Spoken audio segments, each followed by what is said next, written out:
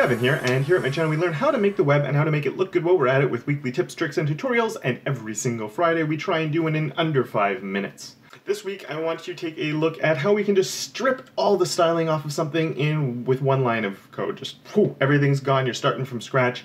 Not something you might want to do every single day, but it can be useful with certain elements that you're selecting. You just need to wipe everything off. So we're going to be looking at the all property, which not everybody really knows about, as well as the onset value, which is onsets everything. So right here is the timer. Let's go and check those out. This isn't something that I'd use on a super regular basis, but it can be really handy for a few specific things. The most useful example I can think of is for styling a button is that has so many default styles on it already. So that's why I have a button here already ready to go. What we're going to be doing here, well, first we have to is actually select my button. So let's come and do that. So dot button, as I have added the class to it, and actually you should have a role equals button on here too, if it's not something you'll be actually clicking on to submit a form. That will help prevent some problems on there. And what we're going to do is we're going to come on here and do an all and onset. And boom, everything is gone for it. It looks like regular text. So what I've done here is I've onset all of the properties on my button, setting them all to their default, which will either be initial or inherit depending on the property. This isn't resetting it to the default, the default for the element. As you've noticed, the default for this element has a background on it and has some other stuff on it. So it's gotten rid of everything you might expect, but this ends up being more useful. So just as an example, and this is something I didn't realize about the initial property, but the display property always will reset to inline because irregardless of what element, like a paragraph, the browser will set a paragraph's default to block. But when you use onset, if it's on the display property, it becomes an inline element. So when I do my onset all here, it's resetting everything back to 0. So for most things, so as I said, for most things, I wouldn't go to this extreme of wanting to reset everything about it.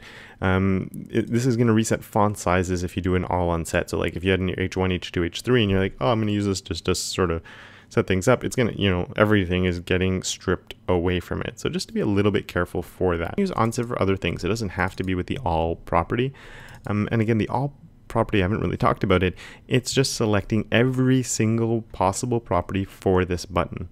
One thing you might ask is why the font size didn't change.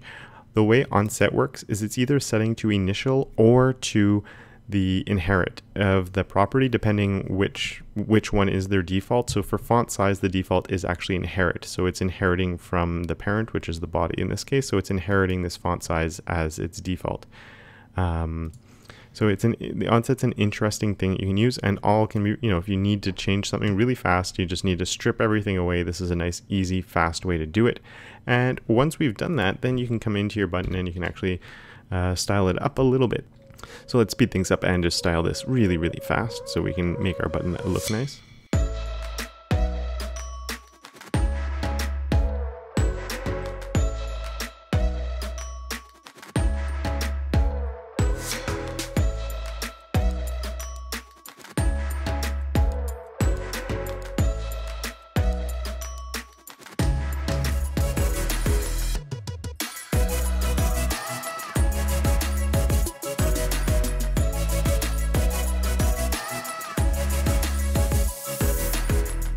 And now it looks all right.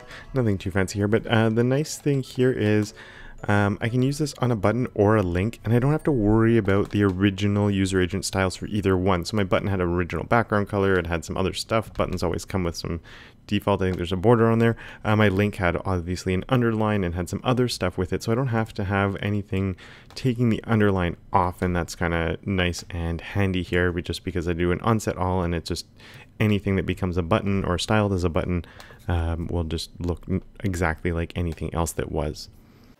And that is the all property and the unset value. I hope you learned something from this. I know I did when I was researching it, so that was a bit of fun. I didn't really understand how initial actually worked, and now I do, so that's really cool. One quick word before you go. Browser support is really good, except Internet Explorer and Edge. Everything supports the unset property except for Internet Explorer, and Edge also doesn't support the all property yet either, sadly. but I'm guessing it's on its way, fingers crossed. It won't be in the next version, but we don't know after that, so hopefully that's something that will make its way into Edge, just so we can start using it a little bit more often. This is really a couple of things that you're not going to be using on a regular basis. They're not something you're putting in every single site you make, but it's one of those things that they're going to solve one of those problems you're having that's just driving you bananas. You're going to remember, hey, there's something that can fix this, and hopefully it comes back to you quickly. These are those little gems that come up with CSS in certain situations, and they're just the perfect fix. I love stuff like this in CSS. And that's it for this video. Thank you so much for watching. A massive thank you to my patrons for helping support this channel. Happy Friday, everybody, and until next time, don't forget to make your corner of the internet just a little bit more awesome.